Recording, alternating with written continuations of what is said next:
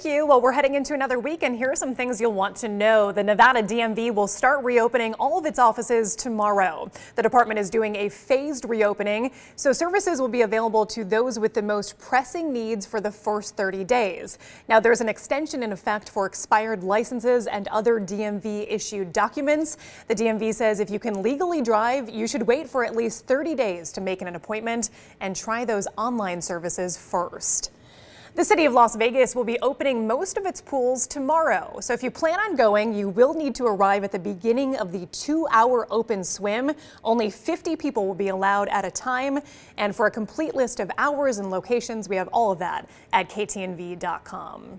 And 3 new drive-through testing sites will open Tuesday at Walmart neighborhood markets. Those locations are listed on your screen, one on South Lamb, East Lake Mead Boulevard, and American Pacific Drive in Henderson.